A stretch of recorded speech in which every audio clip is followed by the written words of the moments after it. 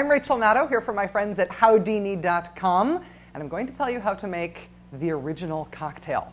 It's an old-fashioned, but I don't want you to get excited about the idea of smushed up fruit in your glass or some sweet confection that only vaguely reminds you of whiskey. This is the old-fashioned, the original cocktail, the cocktail from before cocktails were called cocktails. So the old-fashioned doesn't have too many ingredients in it. It's pretty simple. You start with sugar. You want sort of a small-sized sugar cube. And then you're going to add Angostura bitters. You can get Angostura bitters anywhere. You know you're getting the right one because the label doesn't fit on the bottle. It's a long story about that. 1, 2, 3. You want about 3 dashes of Angostura on top of your sugar cube. You sort of want to soak the sugar cube. Then a little bit of club soda or seltzer water, and I do mean a little bit. You don't want a cocktail full of water. You just want a little tiny bit here. This is essentially just to give you mixability. So you're putting maybe a teaspoon of club soda there. All right, now this is the fun part. This is the impress your guests part.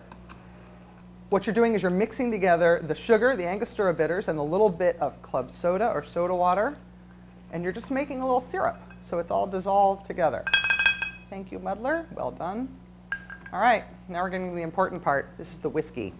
I'm using bonded, which means 100 proof rye. You can use either rye or bourbon in this, but you want it to be a whiskey that you really like the flavor of because this is sort of the big deal of the cocktail. There isn't that much more in it. So we're putting in 2 ounces, in this case, of bonded rye. Don't be as splashy as I am. All right, and we're almost done. All we're going to do now is add a little ice and a very important garnish. So not too much ice. You don't want to overwater the drink. If you have really big ice cubes, big sturdy ice cubes, that's the best with this drink, but any ice will do. And now here's the garnish. It's a little lemon peel.